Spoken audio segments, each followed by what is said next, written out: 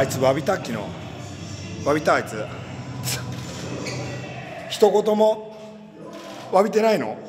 一言も詫びた？あいつ全然詫びてない。詫びたの？詫びてない。叫んな。あいつおかしいじゃん。お前たちは悪いことしたら謝ると教わらなかった？教わったよね。あいつおかしいじゃん。あいつ何あれ、ダメなことしてると思わない？思わない？それ普通にいろんなそういうのいろんなの抜きにして悪いことしたら謝るっていうのが常識だから、あいつ間違えてると思うでしょ。ねえ、いやお前が決めんないだから、世の中のルールを。なんでお前が代表で語んだよ。ちょっと座れ。あいつなんであいつ全然謝んねえじゃんマジで。なんかでツエポン見た？ツエポン、俺が連れてきたツエポン見た？昨日と今日ちょっとさ、昨日の時思ったんだけどさ、なんかあれ俺が知ってるツエポンと違うんだけど、なんかそんな気しなかった？なんか老けた？あれなんかもっと持つとこなんかもっと可愛い青色だった気がするんだけど、すっげえ擦り切れたテーピングになってるんだけど、あれ同じ人かな？同じ人？あれなんでおめえが決めんだよ。だから俺が言ってんだから、俺が正しいんだよ。俺が違うって言ってんだから違うだろ。違うんじゃない？あれツエポンなんか老けた？あれ違う。そんなんどうでもいいんだよ。あいつマジで G1 これから始まるから楽しみだから。あいつだけじゃないよ、いろいろあるし、なんかもうなんか知らない間に棒とかもいっぱい増えてんじゃん。なんかそういう道具が出てくるたんびになんかその注目浴びるようになったの誰のおかげ？マジでそう俺だろ。うなずかねえのかよ。そこはいいんだよ。お前の個人的な意見で言えば俺だろ。うなずかねえのかよ。いいやもうお前はどっちでもいいよ。だから結局この3連戦通して俺が何が言いたいかっていうと、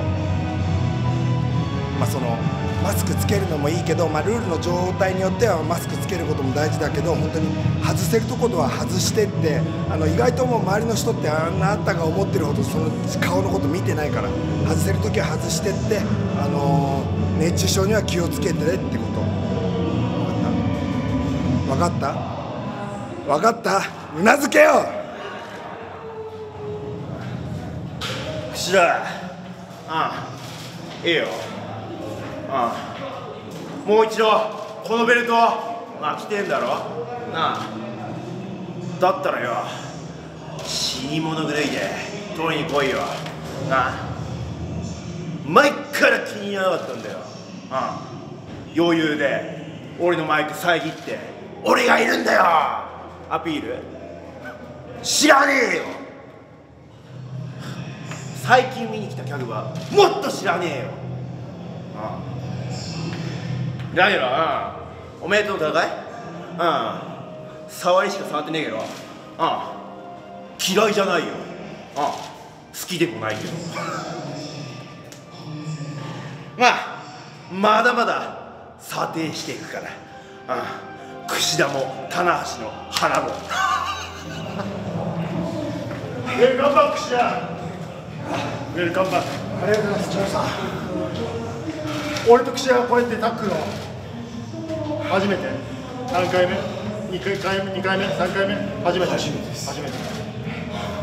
クッシーがさ、いなかった3年間で新日本のこう勢力図も激動の変化があってさ、こういうこともすごくあるんだ。あれ知ってる？ジャドの解散したの知ってる？うっすら。うっすらか。急に言ってたぞ。いや向こうの団体でも噂になってたから。アメリカの控え室で大騒ぎになった。ジャドの解散したぜ。大騒ぎになった。櫛田、お前どうすんだ？そりゃそうだ。まさか17年のキャリアですけど、邪道さんとこうしてタッグを組める日が来るなんて。プロレス。おいちょっと待ってくれよお前。17年前お前メキシコで何やってたの？大学生でマリノメヒコで一問なしで練習してました。その時何かあったんじゃないか。俺は風の噂でそれ聞いたことあるぞ。目の前から邪道下道が歩いてきて、メキシコでかそれ。メキシコのあれだメキシコあれじゃないこの会場でか。いやー逃げようかと思ったんですけど、なんで？いやそれはやっぱり数々の伝説のデタラメ NZ だからか。いやいや顔がそう言ってんだよお前は。本当に怖くて尊敬の念で。尊敬の念で怖いないからな。まあとにかくウェルカムバック。センキューベリーマッチ。シャドウでお帰りね。ありがとうございました。ああ、そうだ。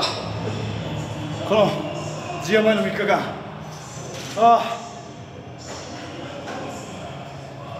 大事な3日間だと思うね。